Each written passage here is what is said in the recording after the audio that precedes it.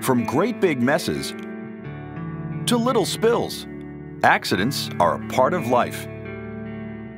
Most of us try to avoid these problems, but sometimes accidents can be very lucky. Sometimes they can change the world. Take penicillin, for example. You might not think you could discover a wonder drug by forgetting to wash your dishes.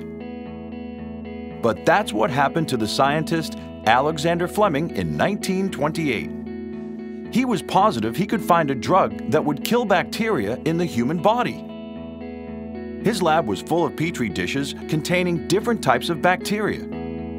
He should have cleaned the petri dishes in his lab before he went on vacation, but he didn't. When he returned 2 weeks later, they were covered in mold. Yuck! But in one of the dishes, the mold seemed to be causing a problem for the bacteria. It was actually pushing the bacteria away. Fleming suspected this accidental growth of mold could be the key to the wonder drug he was looking for, and he guessed right. Today, penicillin is the most widely used antibiotic drug in the world. What would have happened if Fleming had washed the dishes like he was supposed to? Everyone knows that melted chocolate is a real messy problem. But when Percy Spencer put some chocolate in his pocket, he discovered the microwave oven. In 1945, Spencer was working with something called a magnetron, used in radar technology for the military. One day, when standing close to the magnetron, he noticed the candy bar in his pocket melted quickly. He figured the magnetron must be responsible, and he started to experiment.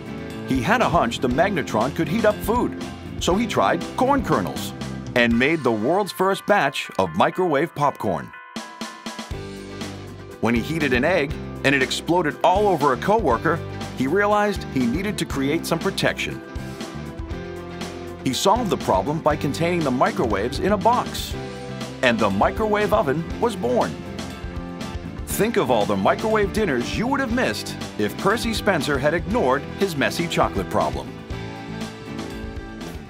Anybody who owns a dog knows for a fact, if you let your dog run through the field, he'll come back covered in burrs. George de Mestral let his dog run through the brush anyway during a hunting trip in 1941. As he was dealing with the problem and picking off the burrs at home, he wondered what made these little things stick so well. He put the stuff under the microscope and identified the problem.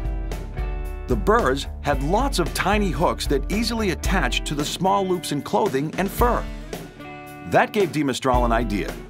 He was sure that if he could create a product that did the same thing, it would be very popular. He had to try lots of different prototypes, but he finally found one that worked.